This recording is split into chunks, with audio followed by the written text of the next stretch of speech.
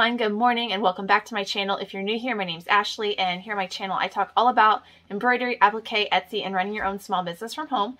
So today I'm going to bring you guys along as I'm doing a couple sets of Christmas pajamas. I'm a little late to the game this year. It's already December 1st. I bought these a long time ago with the intention of actually using them as samples to sell. That's long gone now, but I'm going to go ahead and do them for my daughter, and then if they should offer the same prints in next year or subsequent years, I'll just be able to use them then.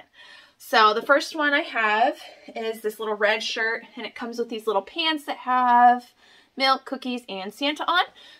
These are from Love That Cotton. You do need to have a wholesale account with them to get wholesale pricing. Otherwise, they're kind of expensive. Wholesale pricing, they're in line with every other blank company. There is a design out there that I will share here shortly that is made to coordinate with these pajamas perfectly. I'm going to be using that on this set of pajamas. They do also come with a little fabric swatch if you are using something that you can utilize that with. So like a big letter applique or something, that's always helpful. And then the other pair, a little bit more generic. They're just another little red top. And then they have green and red striped pants. Now these pajamas, they are made to be compliant. So to do that, they have to be made where they're snug fitting. That being said, I always order a size up for my own little girl, just to fit over her little arms and hands and legs. Looks like the pants she's gonna have plenty of room in. They're going to be plenty long on her, but it's usually the tops and the sleeves we have to size up for. So if your kid's in between sizes, definitely size up. They'll still be snug and compliant, but that way they fit a little bit better. Okay, I have my designs picked out now and I'm ready to go. That always takes longer than I think because I knew what I was going to do with these. I'm going to do the coordinating design. It has a Santa, the milk, and the cookie. I had bought the fill stitch version, but it's not quite big enough for what I want. So I went back and purchased the applique version. It's a blanket stitch, which I'm comfortably doing, but I don't use it regularly. It's definitely not my favorite, but I will make it work for this. I'm going to use some and pull in some of this light blue color on it. And then I'm going to use one of Joy Kate's designs fonts to go with it as well. I am keeping these designs kind of neutral, even though I'm making these for my own little girl, just so I can use the pictures and advertise in the future. I'm probably going to fold them down so they don't look like pajamas like for the picture. So I can always market them on just a plain red shirt next year too, if they would not have the same exact pajamas next year. So for this one, I'm going to try out a sketch. I'm always a little leery on doing sketch on color, just worried about the colors showing through, but it's super cute. It's again from Joy Kate Designs. It's a Christmas cookie, and then I'm going to use that same Benjamin sketch font on this top as well. Again, kind of keeping it a little bit gender neutral, so I can increase the market. These are neutral pajamas, so I think that will work great. And that way, like I said, I can market it towards girls or boys on regular shirts next year as well. All right, since the designs, I'm putting these on a size 2T pajama. Those are a lot more narrow in width than like a regular 2T shirt, even girl shirt or unisex. So getting a mighty hoop in there would be a little tight. I'm not comfortable with that. I definitely don't want to ruin a kind of expensive pair of pajamas if I'm not paying attention and something gets stitched through the back. So I'm going to use my fast frames. That's my preference on slightly smaller garments and things that are just a little tighter. I can get a bigger design on those than if I was using just a smaller mighty hoop.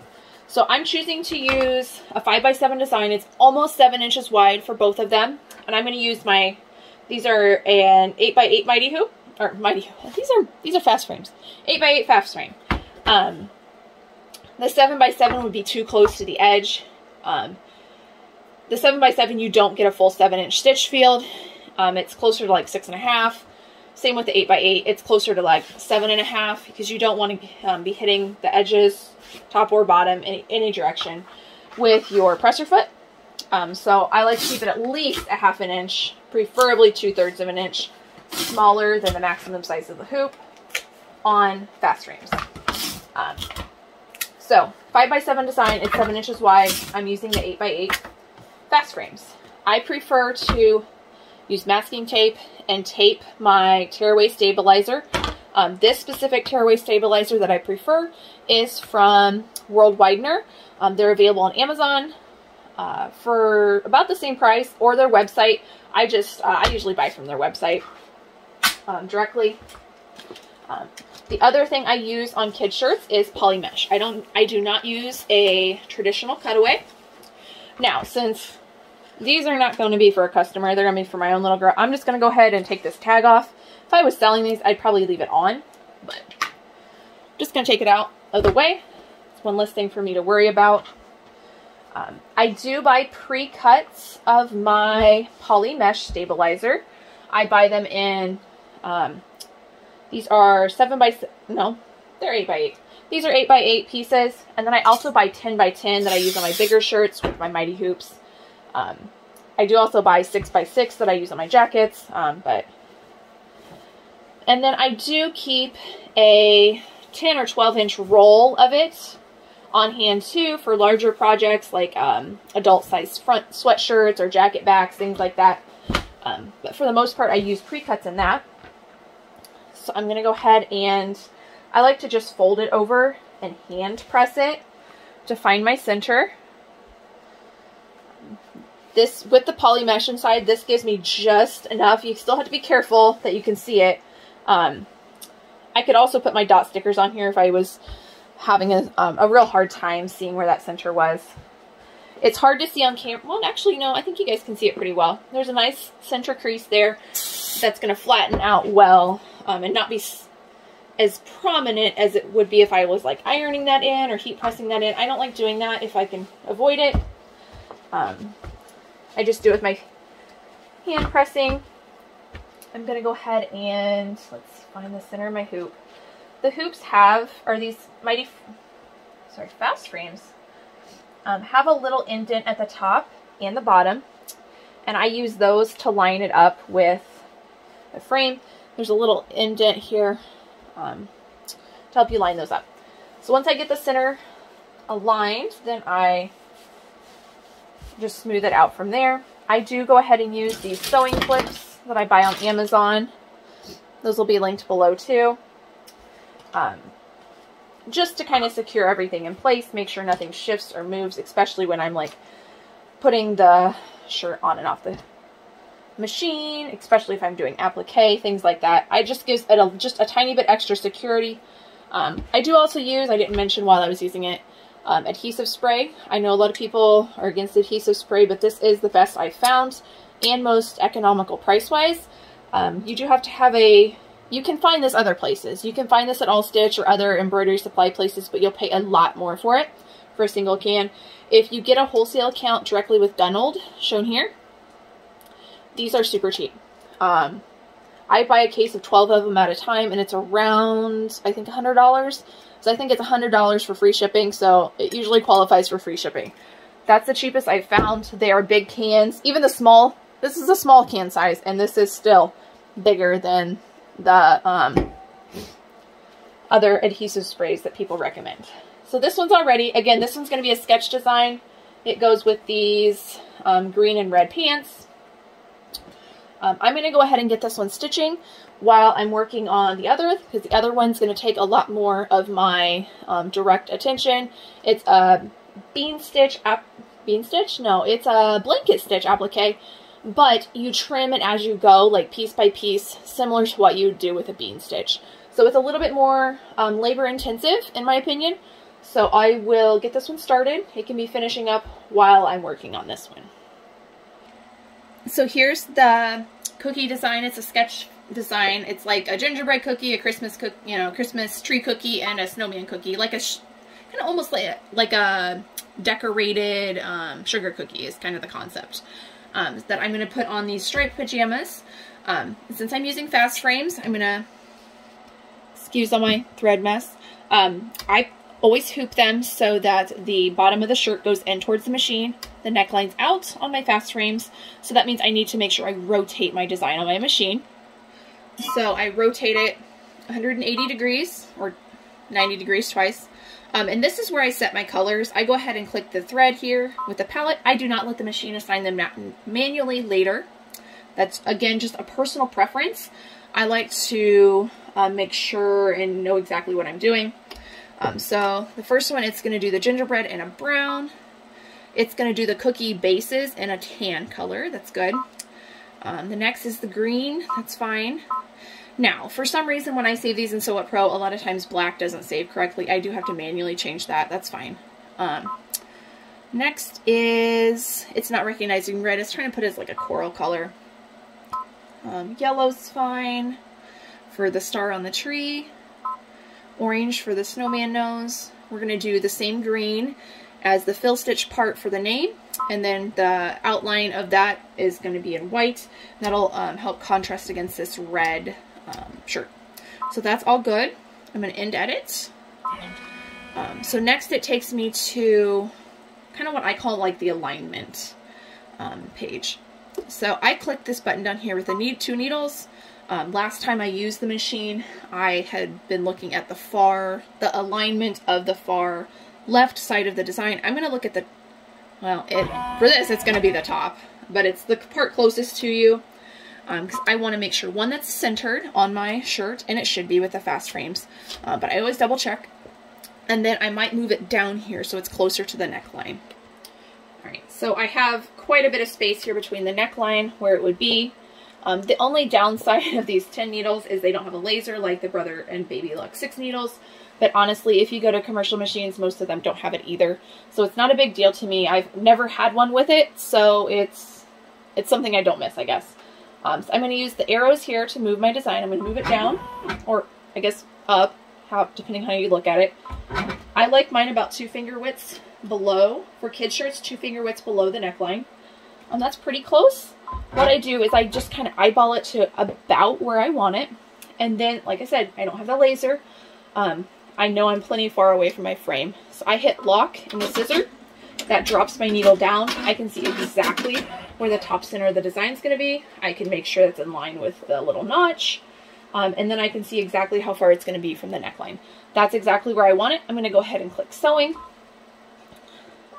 And then it is going to prompt me to change my thread colors. I already had tan assigned on needle 9. It's already on there. I'm not going to need to change 10. I'm not going to use it, but I leave these 4 center ones. They're the center ones on the 10 needles. I leave those locked in because they're ones I frequently use. If I'm doing a design with many colors, I will sometimes unlock those and change them, but they're harder to change for me. So I leave those locked in and don't change those frequently. I just change the outside 3 on each side. So I'm going to go ahead and change those 1, 2, 3, and 8 with the colors I need. Okay, this is all ready to go. I have all the threads done and rethreaded now. I'm going to go ahead and click start. And while this is starting to stitch out for you guys, I'm going to go ahead and hoop the other shirt. It's the exact same process I went over, so I'm going to let you guys watch this for a little bit.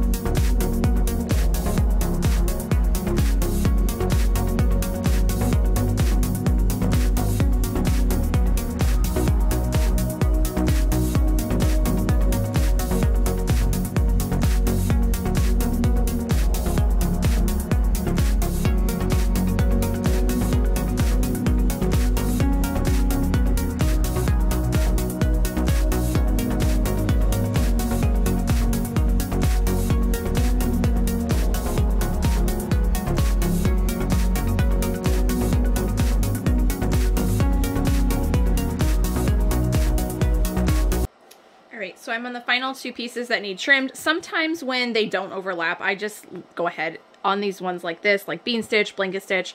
I just go ahead and do the next step, so then I can trim it all at once. So that's why you didn't see those separate steps.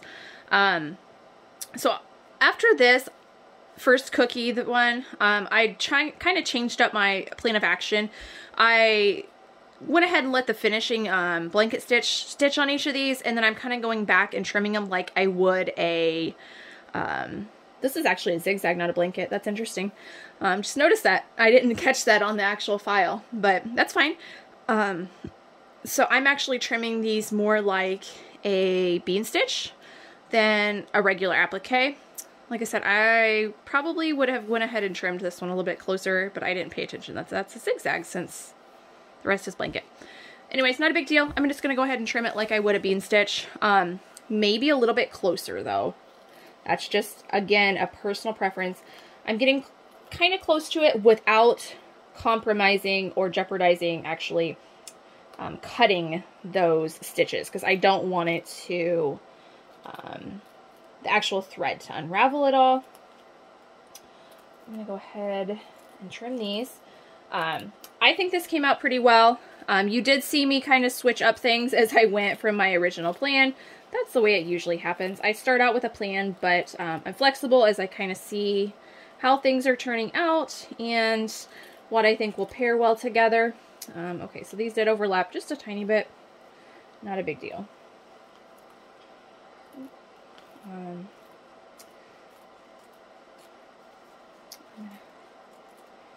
I do also have the sketch stitch one done, so I'm going to put this back on the machine. It's got a few details left to stitch out on it, like the Santa nose and face, and then of course the name below. And once that is done, then I will show you the finished products for both, and I will go ahead and show you how I'm going to do some product photography on those. Like I said, I'm too late to offer these this year, but I do want to go ahead and get photos. I'm going to stage them both as pajama sets with the pants themselves, and then also stage it as just a folded red shirt. So should these exact pajamas not be offered next year, I can still offer this design just on a plain red shirt. They're never going to know that I had it folded down and it was actually on pajamas initially. I just want to make sure I have both options for flexibility. Always make sure you take photos of your things folded too, especially if it's on something super specific, just for sourcing of future items. So just here on my cutting board before I take actual pictures, here's the finished products. I definitely like how they came out. I did make some last minute changes again on this one. After seeing how this came out, I love the two-tone. But I had chose to do light blue in the center and then white around the edge, and just knowing how white and light blue stitch out together, I knew that you were going to completely lose the light blue inside. It'd be overpowered by that white outer. I probably would have preferred to do white inside, blue outside, but I'd already had that stitched when I kind of was like, oh, that's not going to work. So I stopped my machine before it did the outside stitching part, because it's a separate step, and changed it to blue just so it would be a little bit bolder, and that pulls in a little bit more of the blue from the pants that way as well. So next I'm going to take these over. I've already heat pressed these, put the tender touch on the back, and like lint rolled them. They're good to go now. This one might need to sit for a few more minutes. If you ever heat press or iron red garments, you know that the heat kind of distorts the color for a little while, but it comes back. It's something to do with the moisture in the fabric content. So I might wait a few minutes on that one. I'll just photograph this set first, so that one can kind of regain that color. But I'm going to take these over to my light box, and I will kind of give a demonstration on how I stage these. I'm going, like I mentioned before, I'm going to stage them as pajamas like this, maybe not laid out like this, but as a pajama set, as well as fold this shirt up so you can't even tell it's a pajama shirt. Take these away completely. That way, if for some reason I'm not able to get these pajamas next year, I can still at least market the shirt, or I can take the design on a red shirt and put it on a different set of red pajamas next year, like Photoshop it in, since it's an actual stitch out, it'll look fine. I can just kind of blend those edges, make it look good. I've done that before too. So we'll just see how that goes. We'll see if these are offered next year. Again, these are made from, or these are purchased from Love That Cotton. It's lovethatcotton.com. I can try to remember to link that below. They are kind of pricey unless you have a wholesale account. Then they're just in line with the other blank companies, and their pricing on pajamas are, you know, I think what, $14, $15? I don't know exactly. Don't quote me on that, but they're in that range, like most are. So these are good quality. They're nice and stretchy. They are snug fitting, of course, since they're cotton pajamas, made to be compliant, and all that. So I'm going to show you how I'm going to photograph these. Okay, so we're over at my light box now. You'll notice it's kind of stuck tightly in between two of my drawer sets. Over here on the left, I keep a lot of extra props here. So you don't necessarily see it, but I keep florals on the top. I keep some like pants and stuff I can use as props, and ruffle shorts, ruffle bottoms. And next one, I've got a bunch of like hair bows in all different colors. I also keep bead sets. Let's see. Bead sets like this. Most of these are like from Hobby Lobby or Joann's. I also keep some felt, like bead sets. I don't know, garland, is that what it's called? I have a few actual like little Christmas ornaments that I picked up at like the dollar store. I can use with Christmassy stuff. I have ribbon. A lot of people like to use ribbon just twirled around their items. Some of the digitizers that I've test stitched for in the past like that. It's not really my preference, but I have stuff if I need to use it. And then I've got some holiday specific stuff. I've got a bag of different, you know, just little Christmas knickknacks, teeny tiny ornaments, different ribbons, trims. Easter, I've got things like little fabric carrots. These ones I love using for Easter stuff or spring things. Apparently I have some little leaves for autumn, fall stuff. Just the little things like that. And then the bottom ones are just extra thread. This is what I've been using this year for a lot of my Christmassy stuff. So it's, I don't want to completely remove this away, but it's actually 3 different pieces. It's this just greenery with these white cream looking beads, and then I have these 2 picks as well. I think most of this is from Hobby Lobby. I don't know, it could be Joann's, but either way, I just catch them when they're on sale and like to use those. It just gives a little 3D and dimension to your items, and this works well for kids items, boys, girls, adult, in my opinion. I mean, it's a little less than floral. I like to try to avoid glitter because I don't want to get glitter all over stuff. So that's kind of the only thing I really try to avoid. So I'm going to go ahead and open up my light box. I shoot with my phone in a square orientation straight down through here. And my phone has, I can't show it on the screen because I'm recording with it right now, but it gives a grid and shows you like if you need to level out and stuff like that, so you can get that direct straight down picture. You can definitely use a camera, whichever. It's going to be bright, and then the camera should adjust here. All right, so I have 2 backdrops in there, and you can see I already have props in there from last time. This one's just silver and just a little bow. It was probably a Christmas girl shirt I did last. I prefer this dark wood backdrop. I feel like I have better control of the actual colors. I also do keep a white, try not to get stuck on the top, white wood backdrop too. But I have a little bit more problems with my colors either being too cool or too warm looking color-wise. So I like this wood one. I don't have that problem. So now my front of my light box does open up, but I actually prefer just to unvelcro it and open it from the top and reach straight down in. I'm tall, that's my preference. So I'm going to go ahead and get this first one in here and styled, and then I'll show you exactly what that looks like through the viewfinder. This is take number 1 of this cookie set. I need to I've got a piece of dust on there I need to get out. I'm going to do it without props as the pajama set.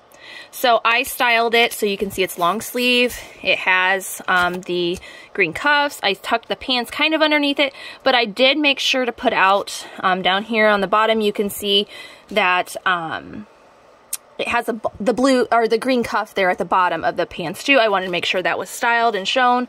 so they know what they're getting exactly. And I'm going to take a picture of that. And then what I'll do is I'll maybe add some props in, so I have that option as well.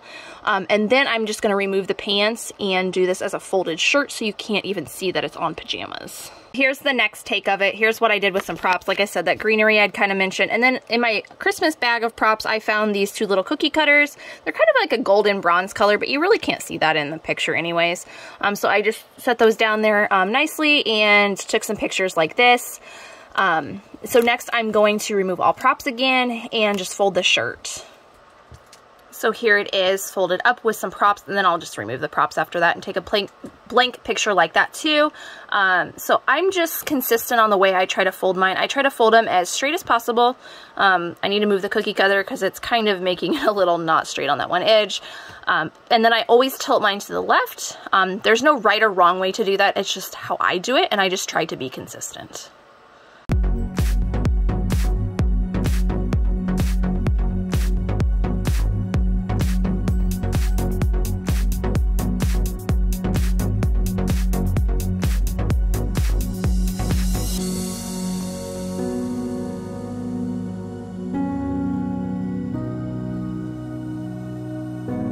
Thanks so much for joining me today while doing these pajama sets. I hope you found this useful and helpful. I think they came out super cute. We got these little ones with the cookies and Santa. And then again, the little Christmas cookie ones with just the stripy pants. Nice neutral designs. Hopefully that would work for boy or girl.